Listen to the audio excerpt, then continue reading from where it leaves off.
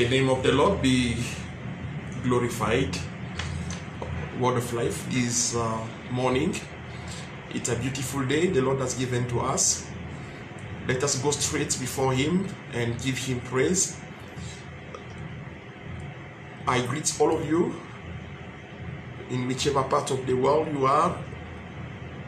The Lord bless you and the Lord do you good. In the name of Jesus, lift your voice. Say thank you to the Lord. Say thank you to Jesus. That is the first thing to do when we start the day. We start the day by giving thanks to the Lord for His doings in our lives. Praise be the living God. Lord, we come before you this morning to say thank you unto you. Thank you for your doings, which are marvelous in our eyes. Oh Lord, we are thankful. Lift your voice in the next 3 minutes and say thank you, Jesus. Thank you, Lord. Oh, hallelujah. You can sing a song to Jesus this morning. You can sing a song to Him. You can sing a song of worship where you are in your bedroom. You can move from the bedroom to the sitting room if possible. Lift Him, praise Him, sing a song to Him. In the name of Jesus, lift your voice wherever you are. What a beautiful day. The Bible says, here is the day the Lord has made. We shall rejoice and be glad in Him. Lift your voice and give thanks. Give thanks. Give thanks. You have 2 minutes to give thanks to the Lord. You have 2 minutes to give Him thanks. We learned yesterday that God must take the first place. We must honor Him. And if you honor God, God will also honor you. Lift your voice. Honor Him today. Lift your voice. Say thank you. Maybe you say, what will I say? But look at your life. You are awake today morning. It's a very good reason to give Him thanks and praise. Lord, I am awake. It's by your grace. It's by your power. I am thankful to you. Thank you for my family. Thank you for my babies. Thank you for your plan for my life. Glory to God. Blessed be your name. Hallelujah. Lord, I say thank you. In the meantime, you can share the link to all the groups you belong to for everybody to hear this message, because I know it will impact and change the life of many. Give thanks, give thanks, give thanks, give thanks, and give thanks. In Jesus' precious name, we have given thanks. Amen and amen. Well, we go to our meditation of the week. As I announced to you, this week we'll be looking at a very important topic from Hosea chapter 9 verse 14. Let me read for you. The Bible says, give them, O Lord,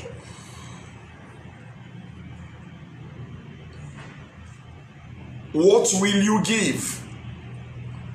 Give them a miscarrying womb and dry breasts. As I told you, this week we'll be crying to the Lord for the grace to conceive in our womb and give birth to the world what God has deposited in us and be able to carry it to full completion.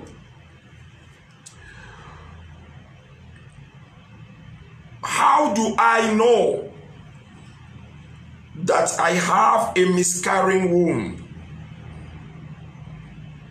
Number one, somebody with a miscarrying womb is able to conceive,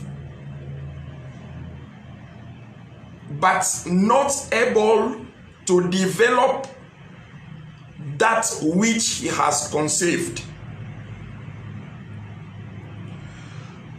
Number two, someone with a miscarrying womb is able to start, but not able to finish and establish. God puts this topic in my heart because somebody listening to me, you start a relationship,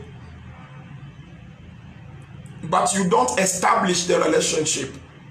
Whether you become pregnant, you go home, you have not been celebrated as a wife, you are just there and you just stay there. You will receive the grace to finish and to establish this week in Jesus' name. You start a project,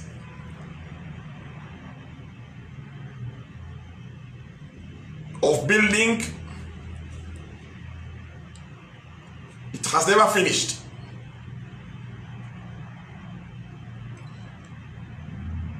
It is not a blessing, it is a sign of, and this week take it seriously. And believe me, I am not only teaching you, I'm teaching myself as well.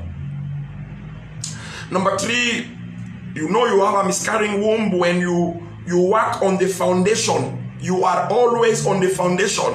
That is where you stop. There is no structure. There is nothing people see rising. You know you have a miscarrying womb when you do not carry the finishing grace. You know you have a miscarrying womb when you rarely celebrate your achievement, meaning there is no achievement in your life. You know you have a miscarrying womb when you see your breakthrough coming, but suddenly it disappears. You see it coming. They call you that they will appoint to you a position, a job somewhere. But the way it will disappear, you don't know how it disappeared. In the name of Jesus, it will never happen again in your life. You know you have a miscarrying womb when you are full of unfinished projects. And then again, I want to let you know that miscarrying womb is worse than barrenness. I mean, it is better. Okay, to be barren is bad anyway, but it is worse.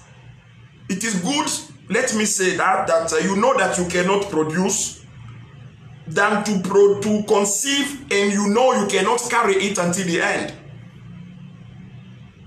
What do you know that you have a miscarrying womb when you are full of great ideas, full of great opportunities, but nothing come out of it? We are in the month of September. We have many people who told me, Pastor, I have a project, I have an idea, I want to start a business, I want to do something. Since you told me that idea or those opportunities, nothing to show.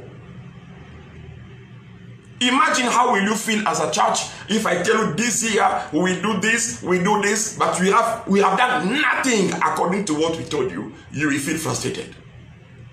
In the name of Jesus, somebody's womb will be restored this week and forward in Jesus' name. You know that you have a miscarrying womb when you have that spirit of premature death, because miscarrying is exactly, it's a spirit of premature death that resides in the womb, waiting to destroy every seed the womb gets. Because to miscarry is death, premature death. Everything you start die prematurely. Nothing goes until completion or fulfillment. Dry breasts. How do I know I have dry breasts? You have dry breasts when, okay, somebody can go beyond, he gives birth, but whatever he gives birth unto does not grow. Because dry breast means you don't have enough resources to carry out your project. I went some time back in a place here in Kenya to pray for a lady. She showed me all her properties. I mean, she has lands where she is. I don't want to mention the place. And she showed me everywhere she started. It has never finished. Never ever did she finish anything. She paid for me the ticket from Nairobi to where she was. And I went to see all the lands. You see, thorns are there. That is a curse. That curse is reversed in your life today in Jesus' name. She will start a project and all of a sudden money will disappear and she does not have what it takes to finish it. In the name of the Lord, you will never suffer from it again in the name of Jesus Christ. That is dry breast. You have a project but you don't have money. You have a great vision but you don't have financial muscle. You have a great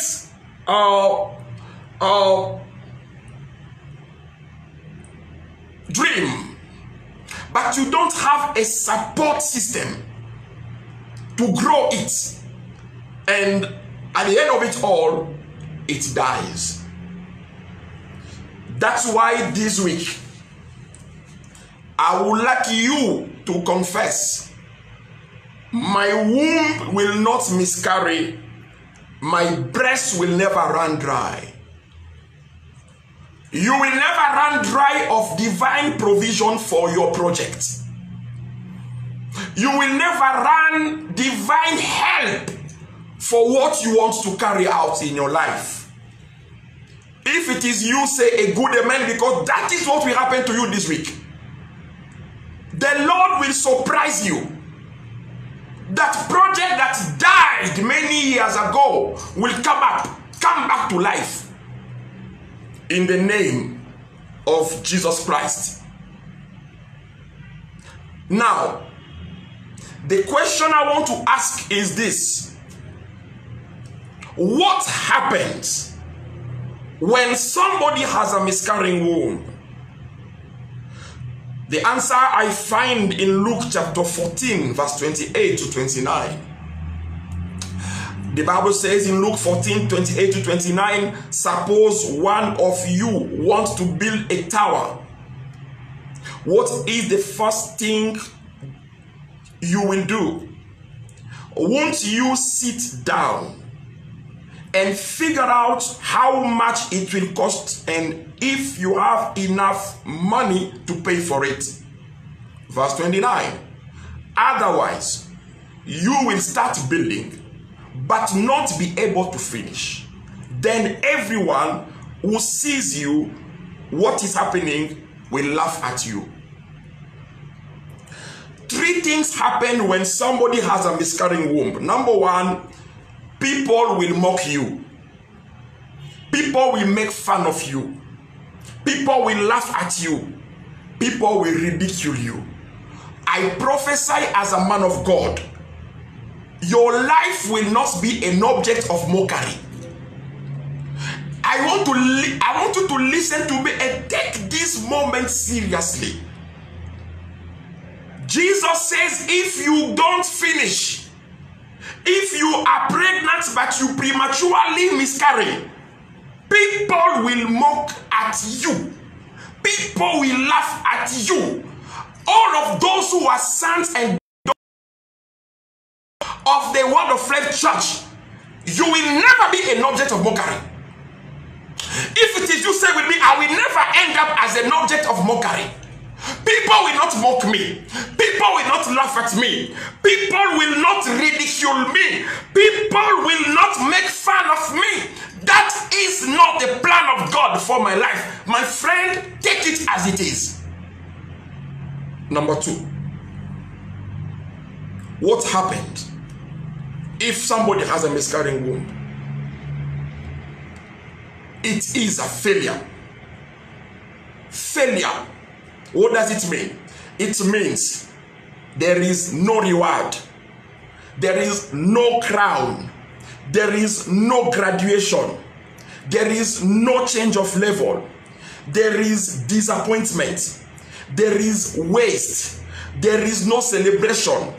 Tell me, who is the student who did not complete the normal cycle and he was graduated? Show me. In which university you have not completed and you get the reward? I declare over somebody's life today, your life will be a life of celebration. Lady, let me tell you, your season of celebration has finally come. I prophesy, if you believe what the man of God is telling you, receive it this morning. I will celebrate. My friend, I'm expecting from you, as your pastor and your father, before the year is over, you will be celebrated. You will be celebrated with a glorious marriage. Not that you are pregnant somewhere there and then they come to drop you in this house. You are just there. You will be celebrated in Jesus' name. Number 3, what happens when you have a miscarrying womb? You have nothing to show. You have no testimony. Nothing to show. If you fail, you won't testify. But this morning, I tell you, you will testify in Jesus' name. Say with me, I will testify this moment in the name of the Lord. Prophesy over yourself. I will testify of the doing of the Lord in my life. What to do? What to do? You need 4 things and I will close. Number 1, you need power. You need power. To be able to conceive is one thing. To be able to finish or to give birth is another thing. For you to give birth, you need power. Now you need power. Isaiah chapter 37 verse 3. The Bible says, they said unto him, thus saith Hezekiah, this day is a day of trouble, and of rebuke, and of blasphemy. For the children have come to birth, and there is no strength to give forth. The children, you see, my friend, do you see your problem? Your problem is, you think that it is enough to start. No, you need power. Now, you need power, number 1, the power of the blessing. Because miscarrying womb is a curse. You need the power of the blessing. Now, today, I will release blessing over somebody's life. God has called me. I am a man of God. I carry the anointing of God upon my life to bless people. I will bless you today to revoke the cause of miscarriage in your life. Now, listen to me. The last time you miscarried is the last ever in your life, in Jesus' name. Number 2, you need the power of the covenant, because miscarrying is contrary to the covenant of service. Now, listen to me. Exodus 23:26, the Bible says, you shall serve the Lord, and there shall nothing miscarry. Miscarriage is contrary to the covenant. And I want to encourage you, my friend, enter into the covenant of service. You need a covenant with the Lord. Covenant is what will preserve. So you need power. Number 2, you need plan. You need to plan. You need to plan. Jesus says, if you want to build something, sit and plan. My friend, I beg you by the mercy of God, stop living your life as time goes. You need to plan. Plan your day. Plan your business. Plan with the Lord. Plan on what you want to do. Many people are miscarrying because there is no plan.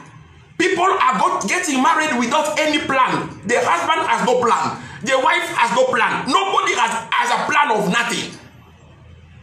God says himself in Jeremiah 29:11, I know the plan I have for you. Do you have a plan? Pray for your plan.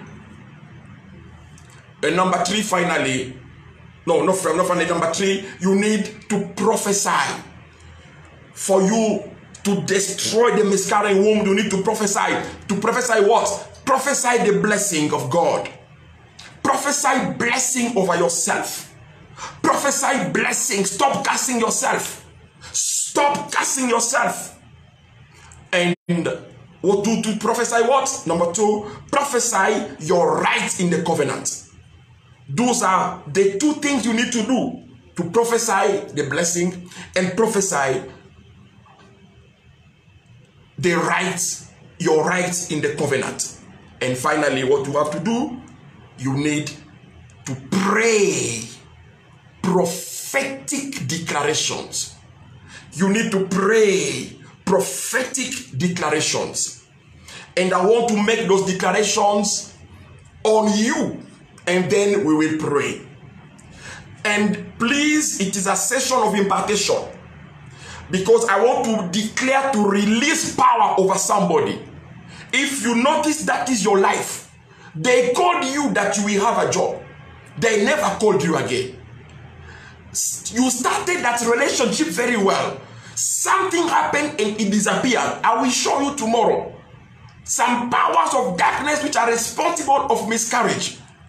Your life will never be the same again. Somebody will testify. Now I pray over you. I have 10 declarations, and receive them if you believe in the ministry of the Holy Spirit right now. Number 1, I pray for you to receive power to conceive and give birth. Say, I receive power to conceive and give birth. Number 2, I release over you power to start and finish and establish, because you need power of the blessing. If I am a father to you, if I am a prophet to you, receive that power in Jesus' name. Number 3, I pray you receive the power to move from foundation to manifestation. Receive it in Jesus' name. I declare over you, receive the finishing grace in Jesus' name. I declare over you, number 5, you will finally celebrate your achievement in the name of the Lord. Receive it in the name of Jesus. Number 6, the last breakthrough you saw disappearing is the last ever in your life. Receive it in the name of Jesus Christ. Number 7, receive power to finish your project. When I went to see that lady, I spoke a word. She finished one building. It was last year. She started a second one, which is about to finish. I declare over you, you will finish this project in Jesus' name. Number 8, I curse the roots of miscarriage in your life. Receive it in the name of Jesus. I pray you receive power to convert great ideas into success. I revoke finally the spirit of premature death in your womb.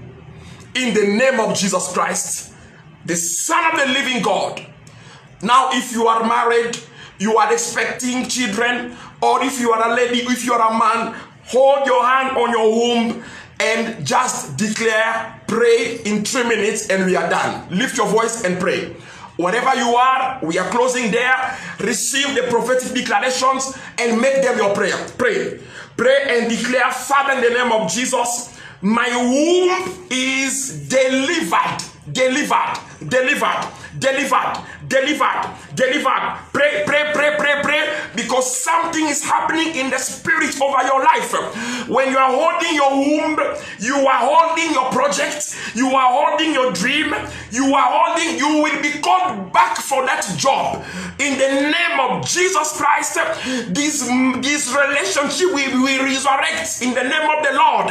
Whatever died, the Lord who sent me will confirm to you that this moment is solemn for you. Pray. Pray for your womb and declare, in the name of Jesus, I will not miscarry the plan of God for me. Pray. Pray. Pray. Pray for your womb. Pray for your womb. I declare over my womb, in the name of Jesus, I will go to the end. In the name of the Lord. Do you have a project? Do you have something you want to do? But there are so many obstacles around you. Pray for your womb. Pray for your womb. You are praying physically, but spiritually you are praying for the womb of the project, all the dreams which you have.